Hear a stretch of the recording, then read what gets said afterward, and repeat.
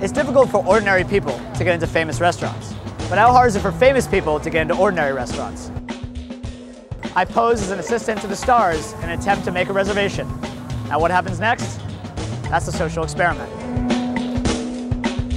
Hi, how are you? I'm actually an assistant of Martha Stewart's, and she's in town for the weekend. Do you guys have availability for a reservation tonight at Planet Hollywood?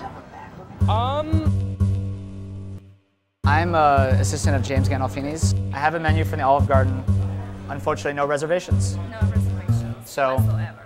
What sort of service can George Clooney expect here at Red Lobster? Oh, only the best, of course. I'd like to make a reservation for Mario Lopez tonight. He's in Saved by the Bell, also Pacific Blue. It did pretty well on USA. Did. You know, even for Tony Soprano, you're not going to bend your rules. I guess is what you're saying. Do you guys have foie gras? You don't have caviar? You don't have foie gras? I'm his assistant, you know, so my livelihood depends on Tony Soprano. You know, that's good and that's also scary. So I hope you understand what I'm going through. It's Mario Lopez. Mario Lopez.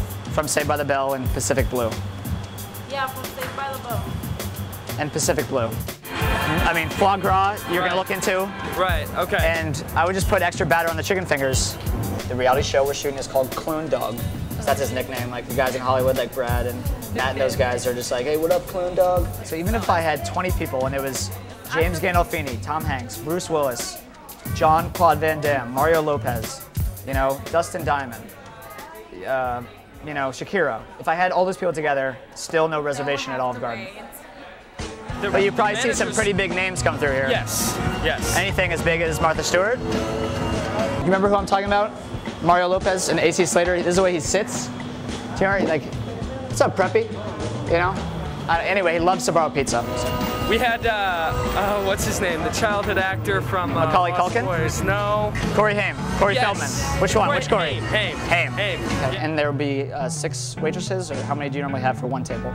We have one server per table. One server. Okay. Is there any way you can take people off other tables? Honestly, I wouldn't say it to Martha. She's a lovely woman. Okay. For some reason, hates Corey Haim.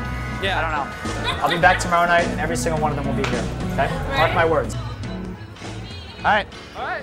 Planet Hollywood. We'll be back.